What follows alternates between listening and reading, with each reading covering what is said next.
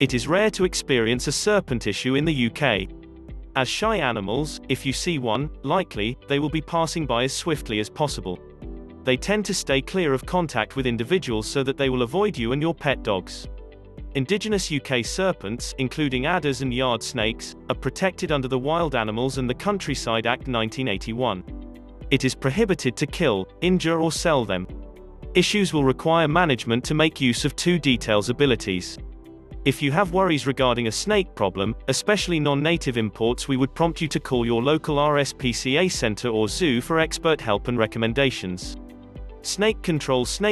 There are three main serpent varieties that you will undoubtedly encounter in the UK. Adder, typical viper. Smooth snake.